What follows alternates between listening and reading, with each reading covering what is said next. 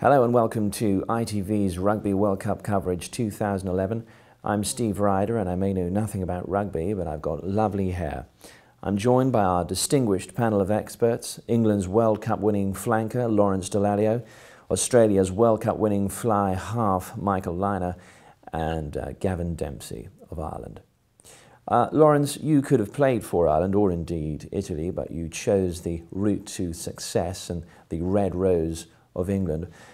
What will it mean to the Irish and their Blarney army to get one over on the Welsh this Saturday? Well, I mean, I suppose the thing for Ireland is that they go into this quarter-final knowing that they've got to win this game to reach the semi-final.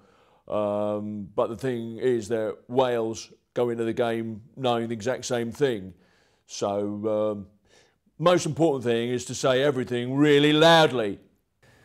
Well, Michael, the Irish team has really lifted the whole of Ireland, and of course the Irish support in New Zealand really have provided the whole tournament with a huge amount of passion and colour, haven't they?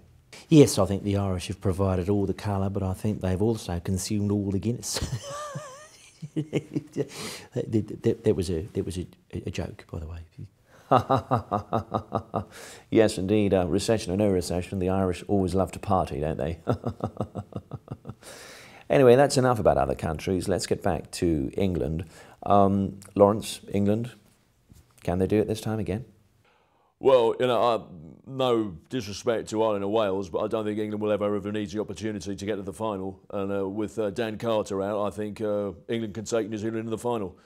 You know, I mean, I don't mean to seem arrogant, but actually, fuck it, why shouldn't I? Why shouldn't you indeed? Gavin, you're shaking your head?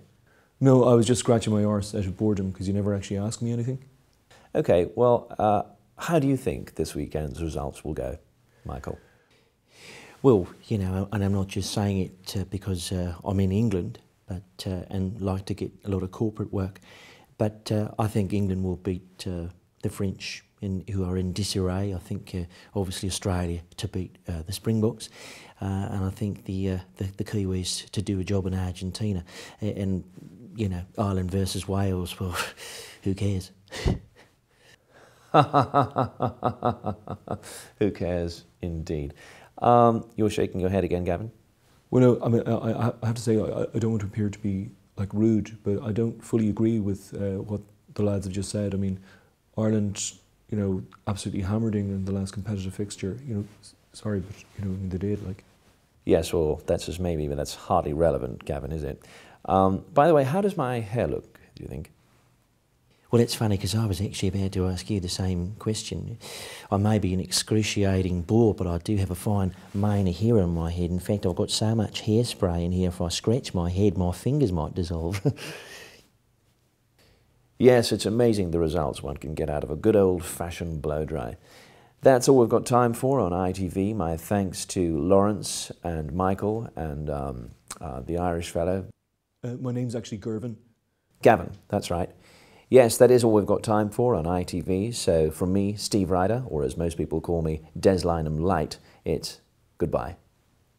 Does anyone have any white spirit? I think my fingers are stuck. Anyone want the red kicked in? Did you have to bring up the subject of hair, by the way?